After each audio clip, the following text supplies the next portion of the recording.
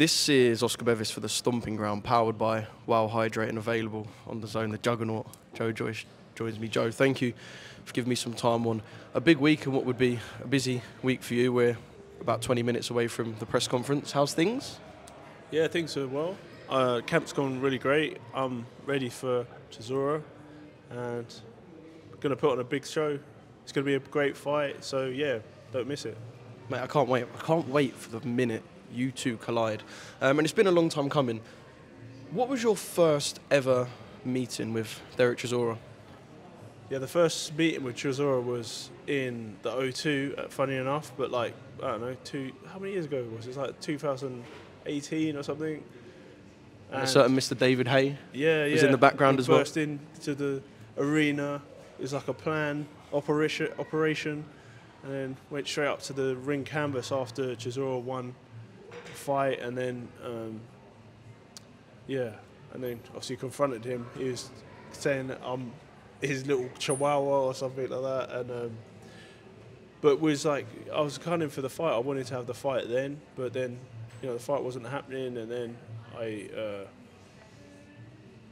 bumped into Chisora quite a lot and just got quite friendly with him, and he obviously wished me well after after the DAZN fights, and encouraged me and stuff. And I never thought I'd fight him. And then like when I was chatting with Adam and he mentioned his name, I was like, oh, what's the fight? I was like, yeah, cool. Then like obviously the fans, it's a fan-friendly fight. I think it's a great fight. So I was very keen to get it made. Yeah, just talking about the relationship between not just you two, but Derek and many other fighters, perhaps other than Dillian Whyte, where we had the tables, etc. I feel like there's always been back and forth with Derek and certain fighters, but it's never really been bad-blooded. But this week, I know there was a video of him confronting Adam morally, or more Adam confronting him. He called the S-Jam team pussies. What's your actual feeling like towards Derek? Is there bad blood in this fight?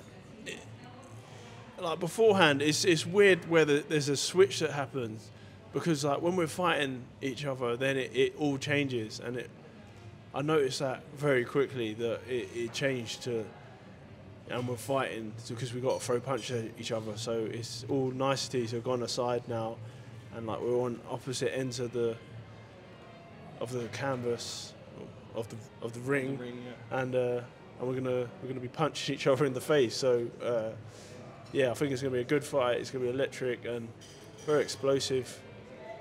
Like I'm looking forward to it. I mean, everyone's looking forward to the minute you fight, but we knew the build-up was going to be interesting. We've still got the press conference to come. But 29 minutes, I think it was, on the Queensberry channel of their locked-in series, you and Del. It was funny. It was a bit weird at times. But it done loads of views, really pumped everyone up for the fight. But strange, would it be fair to say strange? 29, 30 minutes between the two of you? Yeah. Pull-out game? I mean, we ended a bit weird. Yeah, but I mean, it's entertainment and it can be expected. It was brilliant. Like, it was a brilliant watch. I'm just my authentic self in saying what happens, and I react to certain questions, however weird they are. Yeah. Well, no, it was good, and I guess we can expect a bit more fun potentially at the presser today. What should we expect when you two get in the ring? Because when you look at the style of Derek Chisora that we've known and loved for the last 10, 15 years, and the style that we've known and loved of yours, I think everyone's expecting the fight to go one way. You're going to meet, you're going to slog it out. Is there a lot more to this fight than that? Yeah. I mean, you're going to win, but is there more to it than just you two slogging out? No, it's just a fight. It's a fight. It's the fight game, and the fight's been made. And so, yeah, I had a great camp in Las Vegas, like building up to this fight. Obviously, polished it off back here in the UK, adjusted to the time zone, and yeah, I'm coming for Chisora now, and it's going to be a great fight. Yeah.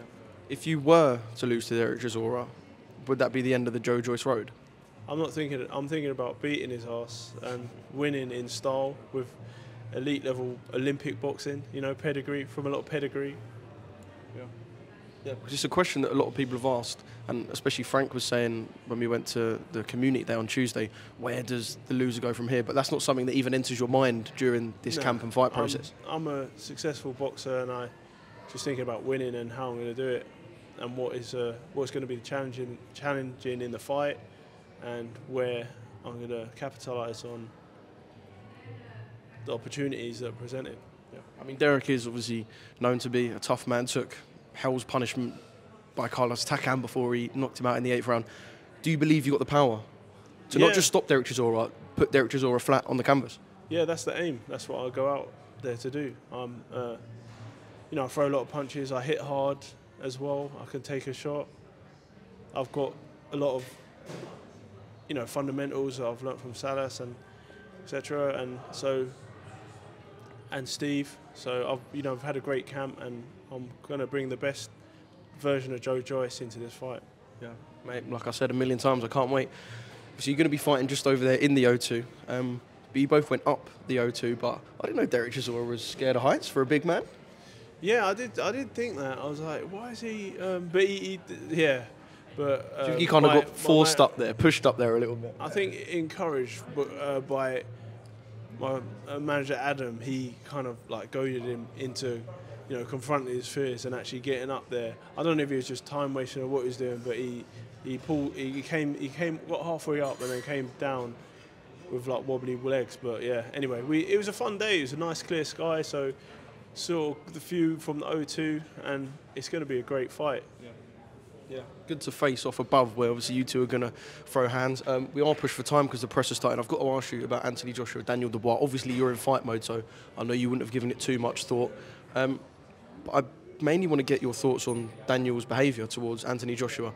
Obviously yours two fight was a long time ago, and he's developed quite a lot since then, personality and fight-wise. But what did you make of his little switch on AJ?